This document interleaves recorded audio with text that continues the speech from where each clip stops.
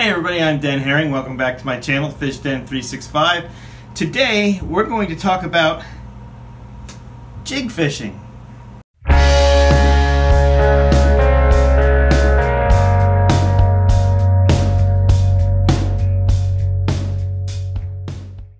So this video is going to be a specific detail about jigs that I've learned about over the years that I thought I'd share with you, and that is that there's some conventional wisdom about how to set up your jig that I don't agree with, based on my experiences and some other experiences of some of my fishing buddies as well.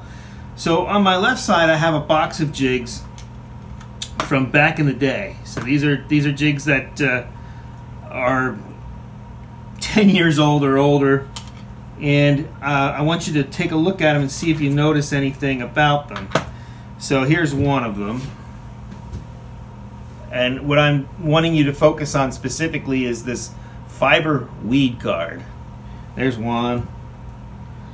Here's another one. I don't know if you can see this or not, but I've cut some of the weed guard off here, up right here in the front of the bait.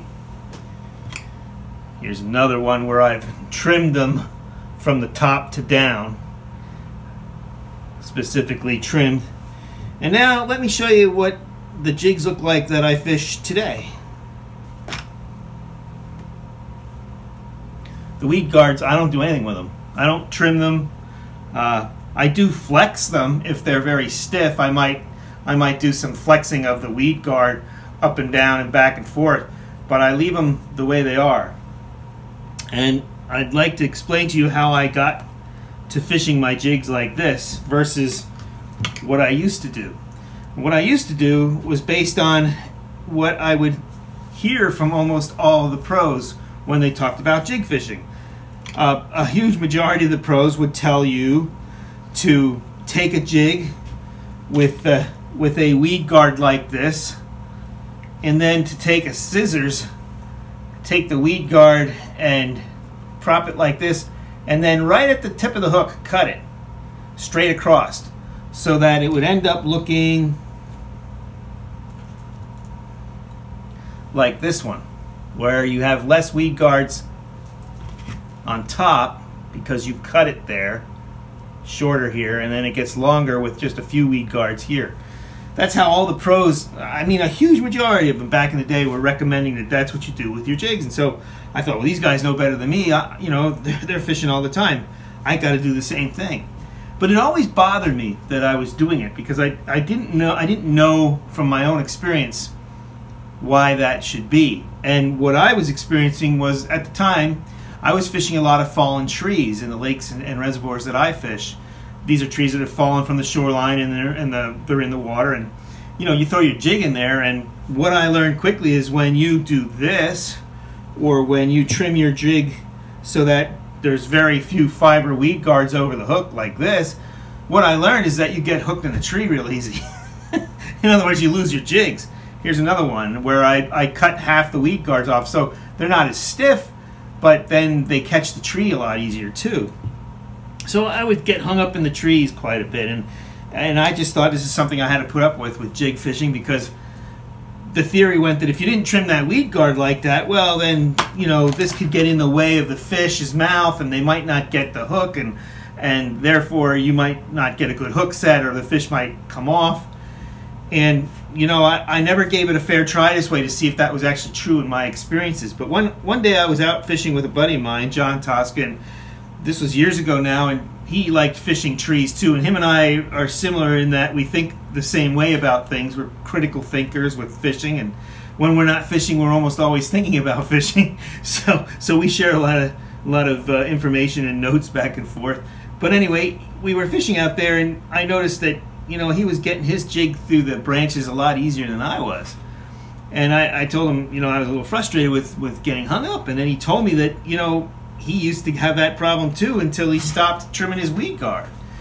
And I said, well, aren't you losing fish when you know, because you didn't trim your weed guard down? And he said he never noticed that he lost any fish because of it. In fact, he felt that it caught him more fish because he was able to yo-yo his bait through the tree branches much more without getting hung up and disturbing everything. And he said that he really didn't notice that he lost any significant amount of fish that way. So I immediately started fishing that way, and that was 10 years ago, and I haven't stopped. I don't think I've... First of all, you hardly do lose a fish with these kind of jigs, these bigger jigs that have these big hooks. The hook to land ratio is very good on them. And I can't say that I've noticed that I've lost more. In fact, I think anything else, you know, maybe I've become a better fisherman with setting a hook or whatever, but I would say that today I lose less of them than I did back then. And one of the reasons for that may be when you do trim these down, yeah, you have less between the hook and the fiber guard, but in a way you're making the fiber guard stiffer because it's shorter. So, you know, with a longer fiber guard, even though it's more material, it's not quite as stiff because it's longer, so it's easier to press that down. And when a fish grabs a jig, they grab it pretty darn good. And, you know, and so I've never had an issue with it. And because I leave that fiber guard on there, I can throw it through anything. I can really, you know, I can get these things through almost any kind of cover. So over the years, I don't trim the fiber guards anymore. What I do though, I'll check them because I fish more than one kind of jig. This is a man's stone jig. I don't know if it's in production anymore or not. I like this jig a lot because it has a triangular head, so it comes through everything pretty well.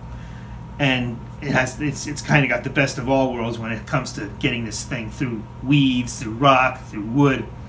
But I don't trim the weed guard. Now, whatever jig I use, I like to make sure that the weed guard isn't so stiff that, you know, you can't press it down barely or something like that. And I'll flex it a little bit. I'll work it some, you know, just to make sure that it's soft enough so that a fish can press it down. But you know, it's kind of, you think about it from the pros' perspective, where they talked about trimming it, and it kind of makes sense until you actually get your own experience and find out that it fishes better this way, more effectively. And even though this has more stiffness maybe than if you trimmed it, you know, straight, than if you trimmed it straight across like that, I haven't lost any fish. You know, when a fish grabs this thing, they must bite down pretty good on it because I get the hook in their mouth.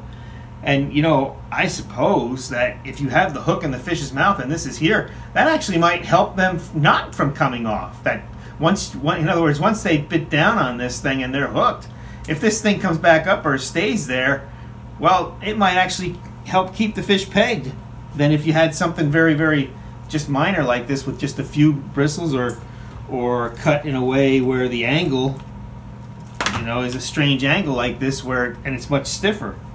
Just a couple of pieces of food for thought, but you know, my experience with the jig, I have full confidence just fishing them now without messing around with the weed guard, at least not trimming them or cutting them down. So if you're having that kind of issue, you know, getting it through, if you're fishing a lot of jigs through brush piles and through wood, and you're having trouble and you're getting hung up, try fishing it the way it comes with regarding the fiber weed guard, and see, you know, I can tell you for one thing, it's going to come through the wood a lot better this way. And you know, you get more bites because you're not getting hung up and disturbing everything trying to get your jig back. So from my point of view, and then I just started to take that, and John did the same thing. He's fishing the weeds with it. We throw these jigs in milfoil and lily pads and all these other kinds of cover, and you know, if it works in the wood that well, why wouldn't it work anywhere else that well? The fish seem to grab it the same way regardless of what cover they're in, and I don't really think I've had an issue with losing fish. Would love to know your experience. You know, my thing here is, I know what the pros have said about it. I don't doubt that they've had their experiences with it, but their experiences might not be mine or yours. So I would challenge you to, if you do trim the weed guards and you are hanging up and it's becoming frustrating for you, try fishing the jig the way it is with the weed guard the way it is. Maybe flex it some, get it flexible, but you might find that you become more efficient because you're not hanging it up as much, and that you don't lose fish when you do hook them up anyway. And that's been my experience. Would love to hear yours. If you would comment, let me know what you think. If you're a jig fisherman, what do you do with your weed guards? How do you fish in heavy cover? Would love to hear it and to know a little bit more about your experience as well. Well, that's today's topic on Fish Den 365. Hope you enjoyed it. Hope you got something out of it. Try fishing these this way and see if it doesn't make a more positive difference for you, or see if you notice any difference. If you like the video, give me the thumbs up. Don't forget to subscribe to the channel. We've got content coming at least once a week. We're trying to do at least 2 videos a week, but Some weeks are a little more difficult than others with my work schedule, but I do what I can, and I enjoy doing it and bringing the content to you. If I don't talk to you before Christmas, I hope you have a very Merry Christmas. This is the time of the year to spend time with your loved ones and your close friends. Enjoy it. It goes by quickly.